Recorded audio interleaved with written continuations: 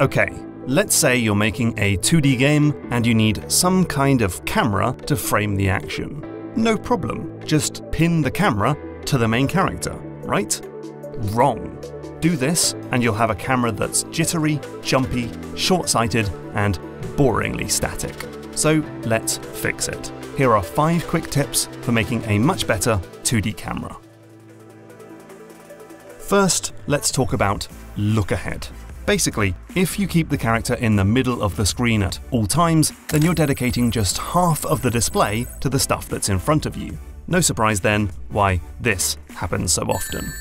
So it might be better to focus more attention on the stuff that's coming up and ignore the stuff behind you, and there are a few ways to do it. The simple solution is to simply zoom the camera out further. That means even if the hero is dead center on the display, you can still get a good view of what's to come. A more involved solution though is to shift the camera in front of the character. If you can only move in one direction, it's enough to simply offset the camera from the main character. That's great for endless runners and the like. But if the player can travel both left and right, then you'll need to adjust the look ahead based on the direction of travel. So in Cave Story, there are 2 camera positions, one when you're moving left and one when you're moving right. They're both offset in front of the player, which is perfect for a game about shooting targets in front of you. When you swap direction, the game slowly glides to change from one position to the other. New Super Mario Bros. U does something similar. The camera is naturally biased on the right side of the screen ahead of Mario. But if you start to backtrack for a short period of time, the camera will realize, catch up, and swing further left of Mario. And in Sonic Generations, the camera reacts to Sonic's speed. It settles on the hedgehog when he's stood still, but it moves further and further in front of him as he picks up momentum until it reaches a maximum position. This is not just for platformers though. In Hyper Light Drifter, the camera is offset a few feet in front of the hero's head, so no matter which direction you're facing, the camera will frame what's coming up. And in Luftrausers, the camera tracks in front of the player's plane, but only when the throttle is held down. That makes it possible to do those sexy stall and swing around shots without losing sight of your prey.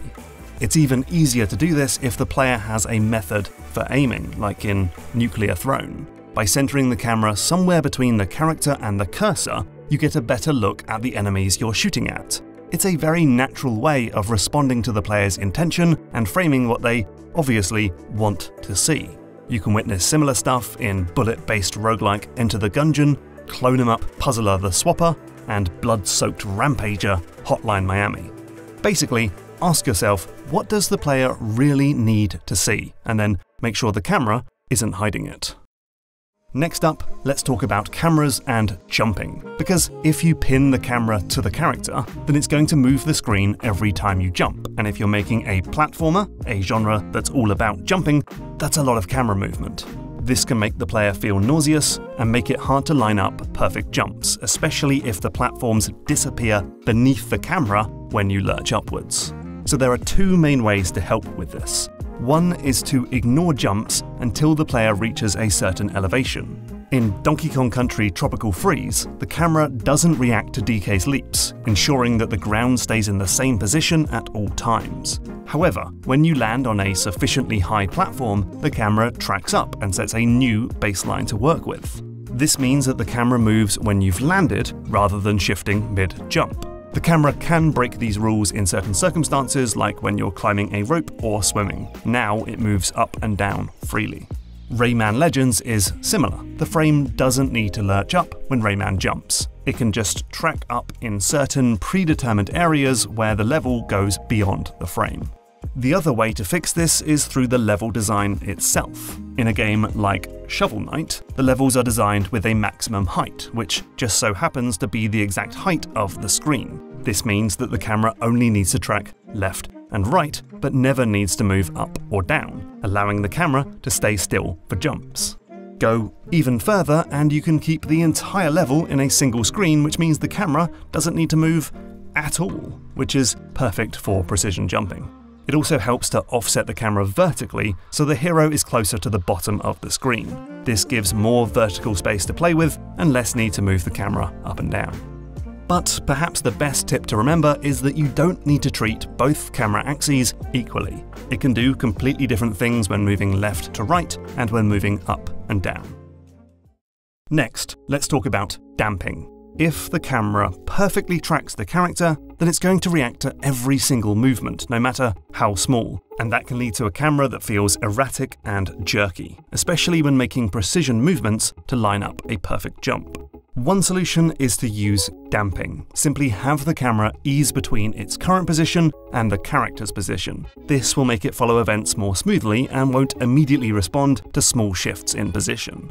Though, be aware, if the camera is slow to catch up to the player's movements, you can end up with moments where the character is actually in front of the camera, leaving even less screen real estate for looking ahead. Another solution is to impose some kind of dead zone.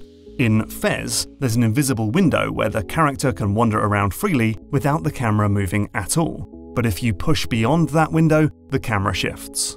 This does mean that the character will be far beyond the center of the screen when walking, but the camera is so zoomed out in this game that it doesn't really matter.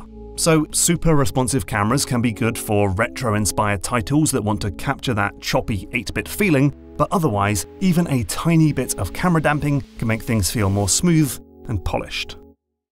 Now, the camera should usually be focused intently on the character, but you'll sometimes want to frame other things too, so don't be afraid to move, zoom, or halt the camera. For instance, you can use the camera to draw the player's attention to certain objects. In the game Insanely Twisted Shadow Planet, key areas like checkpoints and puzzle zones have a sphere of influence around them. If the player's spaceship enters the sphere, the camera is told to find the average position between the key area and the spaceship, framing both on screen and adeptly drawing the player's attention. The camera can also temporarily frame a scene. Disney Illusion Island typically just follows Mickey's movements, but it can also zoom out and settle on a predetermined position to completely frame a tricky platforming section or a puzzle area. When the player leaves, it goes back to normal tracking. The camera may sometimes need to follow multiple things too. In the fantasy basketball RPG Pyre, the current character is equally as important as the ball, so the camera zooms and moves in an attempt to make sure both are prominent on screen simultaneously. You may also want to move the camera for dramatic, cinematic style framing. In Inside, the camera usually just tracks ahead of the player like a normal platformer, but at key moments, like when you're being chased by a pack of rabid dogs, the camera moves for a better view of your attacker. You can also zoom the camera in and out for effect. In Gris, the camera sometimes tightly frames the hero and sometimes draws right out to reveal the grand scale of a building. And you can also restrict the camera from looking at certain things. Spelunky levels are surrounded by an impenetrable rocky picture frame, and the camera is forbidden from going too far into this zone. By locking off this section, it means more of the frame can be focused on stuff that's actually relevant to the gameplay. Finally, the camera can also be used to add juice, to make the game feel more exciting and alive. For starters, there's Screenshake, the ancient art of simply wobbling the camera around. This can be an effective way to sell an explosion, an impact, a frantic struggle, or a heavy-footed boss monster. You can tweak the intensity and also the direction. In Celeste, the camera wobbles in the same direction as Madeline's dash to really sell the speed and power of her special move. There's also Hit Stop. This is about adding a small freeze frame to the game, which can subconsciously increase the impact of an action. Check out Katana Zero. When you kill an enemy, the action freezes for a split second. The camera still shakes and some particle effects still ring out, but the action is frozen in time before starting back up. When playing at normal speed, this small hitch in the action makes every hit feel more impactful. In Hollow Knight, the camera stalls for a long time when you, the player, take a hit, which makes sure you register the mistake and gives you a brief moment to collect yourself.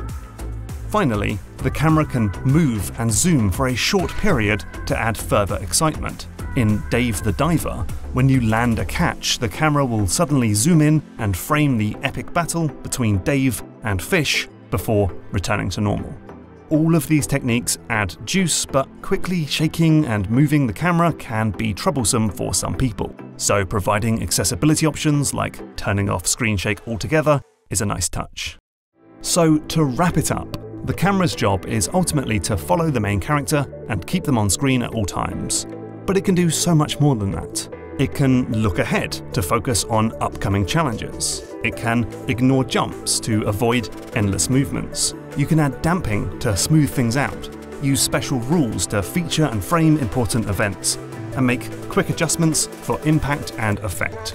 But remember that there's no such thing as a perfect camera that works for every game. It depends entirely on the thing you're making. A slow and pensive platformer needs a very different camera to a twitchy, erratic arcade thrill ride. But hopefully these tips can give you some good ideas for your own camera. You can play with these concepts yourself in my interactive video essay, Platformer Toolkit, where you'll find a whole panel dedicated to the camera. You can tweak the damping, zoom in and out, add some look ahead, and choose whether or not to ignore jumps. And if you want to find out how to implement this stuff yourself, check the description to find links to resources that provide more practical programming tips for coding the camera in your game. Thanks for watching, and I'll see you soon.